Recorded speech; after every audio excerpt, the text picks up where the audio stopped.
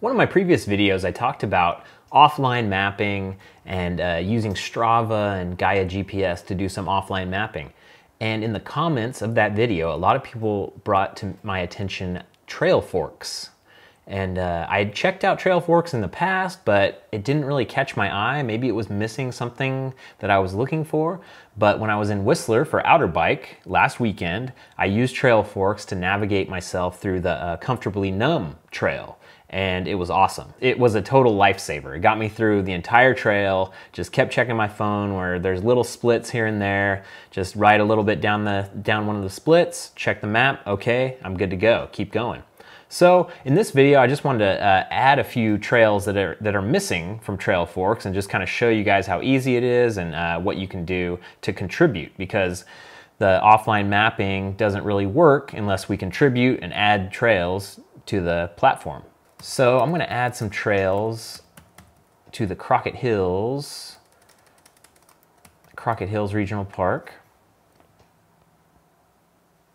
You can see on this map right here, we only have 2 trails that are logged in Trailforks. Well, a couple more than 2, but there's much more than this. There's some trails out here. And actually, if you switch to the OpenStreetMap view, you can see that those trails are on OpenStreetMap, which I probably added those at some time.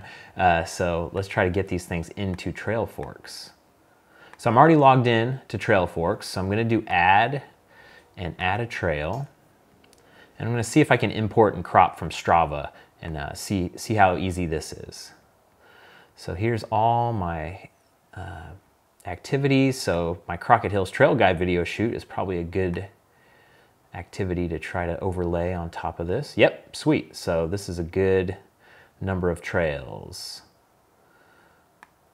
So first thing it wants me to do is to crop the activity to just the trail that we're gonna input. So I think I'll do this one over here first that kind of comes up and sweeps up this way, or actually I probably start it here and then sweep it up around on this side right here. So let's click crop. Okay, so yellow means good, red means it's being cropped off. I can fine tune this later, so that looks good to me.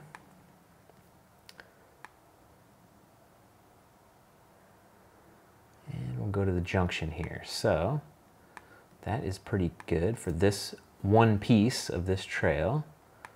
And now I need to actually go to OpenStreetMap and see what this is called. So if I zoom in here, this is the Edwards Creek Trail. Oh, and then it's also the Wood Rat Trail. The trail of many names. All right, we'll just, this is a dilemma now, because we've got different trail names, so I'm going to do it properly and just add in Wood Rat first. Let's go back to the crop. We'll just crop this up to the start here. We'll call it Wood Rat Trail.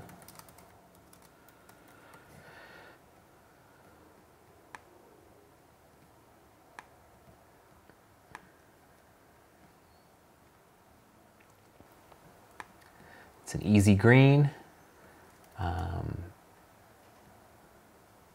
cross country, that works just fine.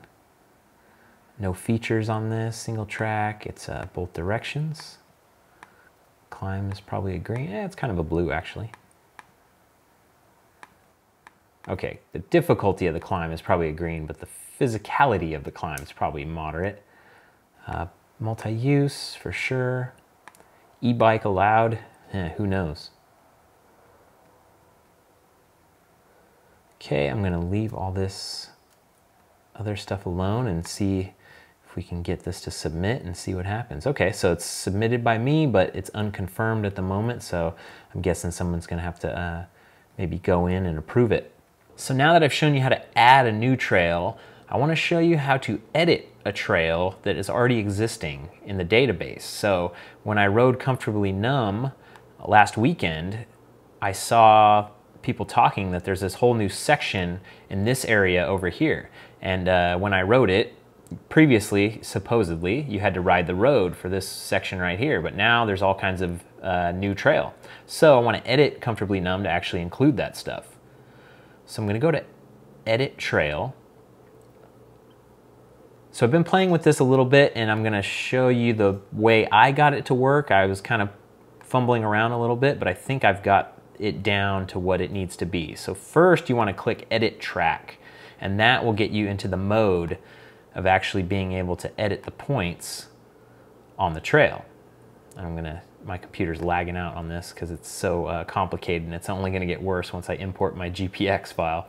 So we're gonna zoom in. Jesus. So we're zoomed in kind of sorta to the area that we wanna be in. So then I went to my Strava and I downloaded the GPX file from this ride. So you can see on my Strava here, we've got this area right here that is all brand new that avoids the road. So I downloaded it, and now we're gonna upload it. And you see we're still editing Comfortably Numb, so the black squares are all highlighted right now. And now eventually, boom. So the purple line has been added. And you can see we're still editing Comfortably Numb. So when I was messing around with this before, when I added my track, it just kind of overwrote everything, and it didn't have the old trail up and running. So now we've got the old trail up and running, and now I can start placing the points along this new trail and get it rerouted and get it looking good. So to do that, I'll start clicking on the white boxes, and that deletes points. So we can kind of start fresh. We'll go all the way to where about it, okay, that's about good, where it lines up to the road. It's not perfect. So then you start grabbing the light boxes, the boxes that are kind of opaque, and you just start dragging and putting them on. And it doesn't have to be perfect, because it gets very complicated if you try to make it too perfect, just so someone on the trail would be able to follow along. And with the beauty of this is a community, if someone sees that the map is kind of funky, they can go in and edit and make it a little more perfect if they noticed spots where they're getting messed up on the trail.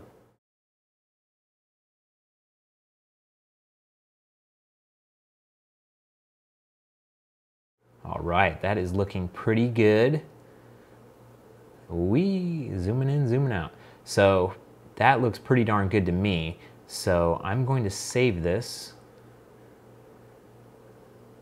Scroll down to the bottom, and I'm going to put a note at the bottom as well. Adding new section that avoids the road. And I'm going to submit, and this is going to go into the moderation queue as well. So we'll see if it gets approved. So there you go. Trailforks is awesome. Get on here. You can import your Strava data right into Trailforks. I've really enjoyed playing with this thing and contributing. I'm a huge mapping geek myself, so I just love maps, and this is completely enthralling me now for the whole mountain bike purpose. So thanks for watching, you guys. I'll see you out on the trail.